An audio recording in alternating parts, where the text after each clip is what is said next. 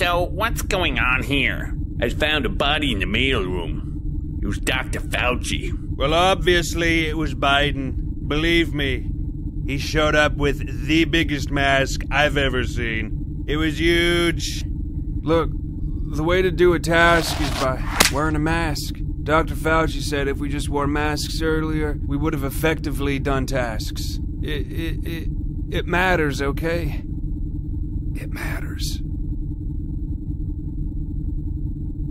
Well, I knew it was gonna be one of you two.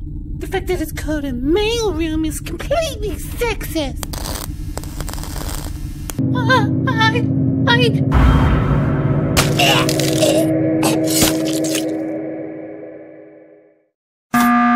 Oh, come on! Mr. President, you first. Mr. Vice President, you'll have your turn after.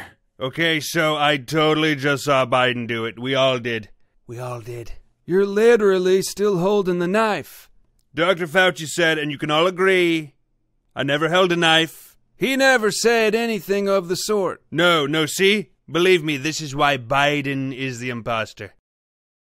Clearly, you have no solid evidence to prove against me. Sleepy Joe. Sleepy Killer Joe. Oh, would you shut up? No, you shut up. No, you shut up. Imposter Joe.